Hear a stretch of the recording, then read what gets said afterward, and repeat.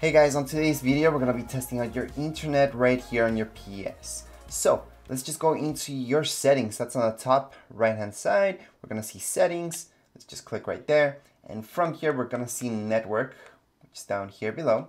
We're going to click right there, and then we're going to see test internet connection, which is our third option.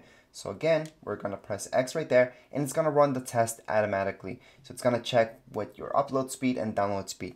Be aware that this will be different than what you would see on your computer. So when you run a speed test on your computer, you might get way different numbers.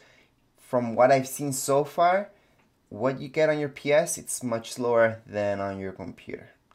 But that's okay, that's just kind of the standard. Anyways, that's how you guys can run the test. See, everything's good. It's supposed to say successful. It's supposed to tell your internet download and upload speed.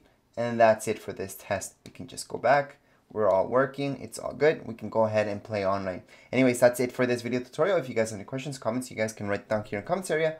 Don't forget to subscribe and rate. Thank you.